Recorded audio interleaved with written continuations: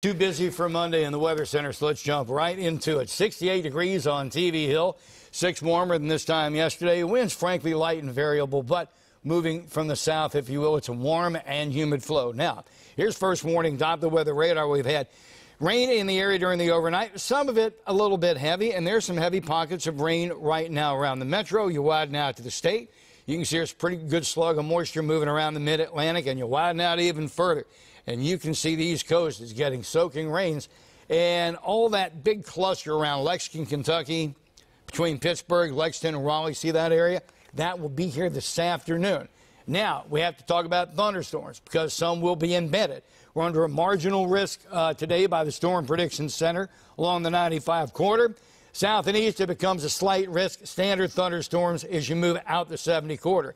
And because of rain from thunderstorms and a low moving our way, a flood watch in effect 9 a.m. through 10 p.m. tonight. And again, I think the heaviest rain is going to be this afternoon and tonight. It's going to be on the cool side through the day with rain. By lunch, just 72 on its way to a high of just 74.